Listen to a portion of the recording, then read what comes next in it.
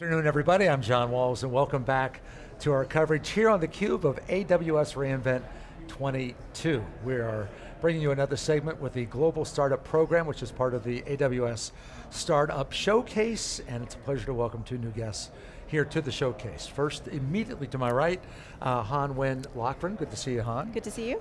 The leader of the Enterprise Solutions Architecture at AWS.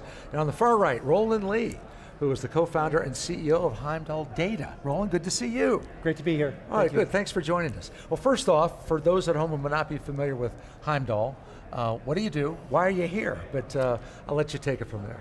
Well, we're one of the sponsors here at AWS, and great to be here.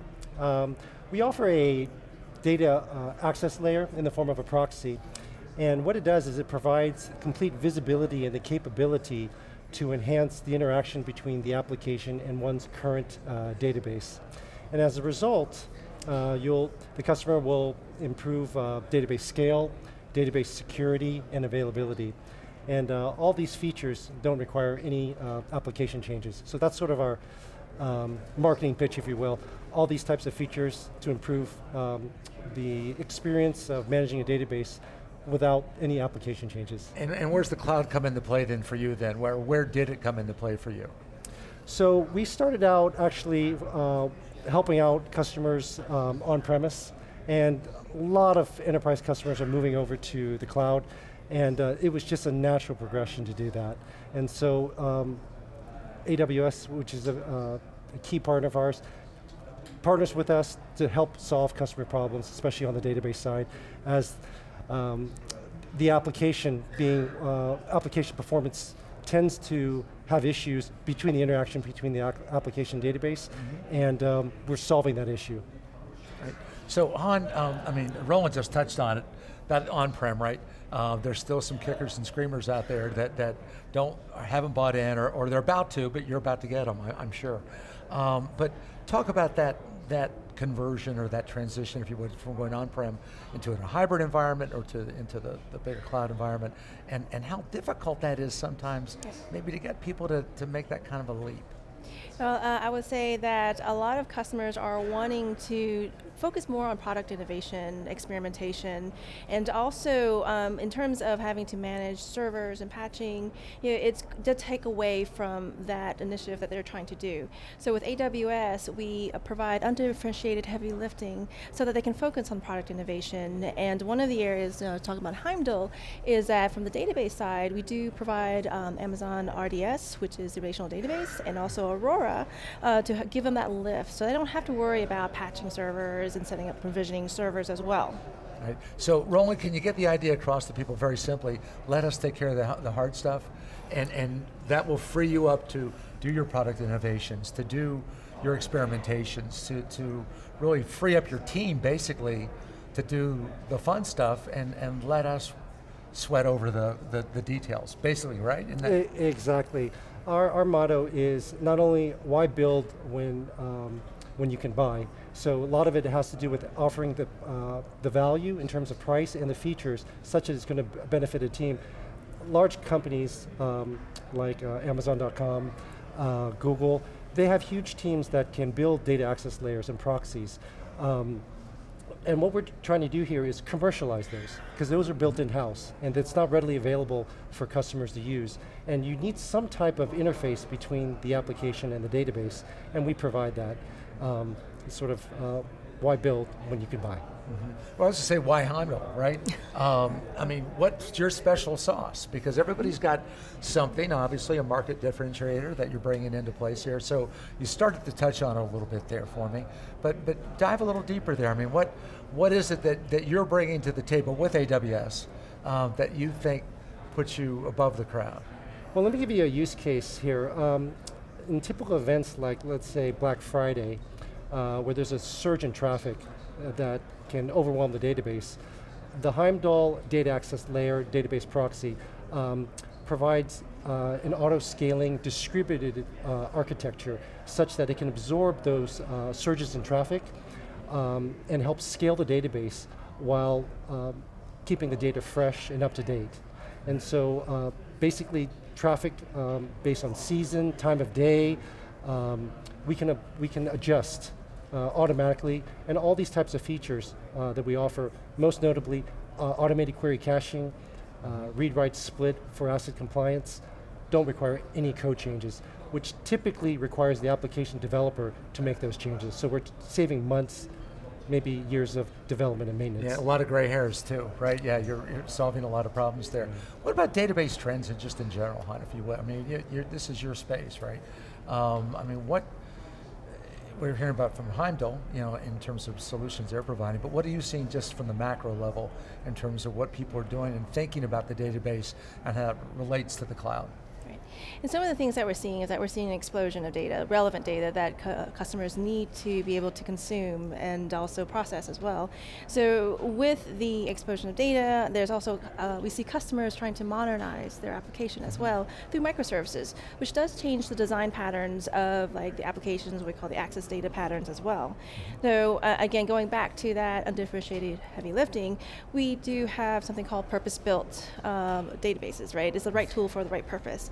And so it depends on what their like RPO, RTO, their access data pattern, is it a base, is it an ACID?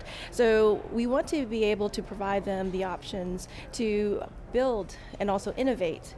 So with that, that's why we have the Amazon RDS, we also have Redshift, we also have Aurora, and et cetera. The Redshift is more of the BI side, but usually when you ingest the data, you have some level of processing to get more insight. So with that, that's why customers are moving more towards the managed service, so that they can give that lift, and then focusing on that product innovation. Yeah, have we kind of caught up, or are we catching up to this, just this tsunami of data to begin with, right? Because, I mean, that was it, what, 7, 8 years ago when that data became or becoming king, and reams and reams and reams and all, almost can't handle it, right? And are we now able to manage that process and manage that flow and get the right data into the right hands at the right time? We're doing better with that? I would say that it definitely has grown in size of the amount of data that we're ingesting. And so with the scalability and agility of the cloud, we're able to, I would say, adapt to the rapid changes and ingestions of the data. So that's why we have things like Aurora Serverless to have that or auto scale. So they can do like MySQL or Postgres, and then they can still, like what Heimdall's trying to do, is basically don't have to do like any code changes. It would be a data migration. They still use the same underlying database on also mechanisms, but here we're providing them at scale on the cloud. Yeah. Are proxies, are they must-have for all databases? I mean, is that essential these days? Well, good question, John. I would say yes. And this is often built in-house, as I mentioned, for large companies. They do build some type of data access layer or proxy, and or utilize some ORM, some object relational mapper to do it. And what we're trying to do is offer this, put this out into the market commercially speaking, such that it can be readily used for all the customers to use, rather than building it from scratch all the time. What I didn't ask you was, Roy, how does AWS come into play for you then, and as in the startup mode, the focus that they've had in startups in general, but in you in particular, I mean, talk about that partnership or that relationship and the value that you're extracting from that. The AWS partnership has been absolutely wonderful. The collaboration, they have one of the best managed service databases. The value that it adds in terms of the durability, the manageability. What the Heimdall data does is it complements Amazon RDS, Amazon Redshift very well, in the sense that we're not replacing the database. What we're doing is we're allowing the customer to get the most out of the managed service database, whether it be Redshift or Aurora, serverless, RDS, all without code changes.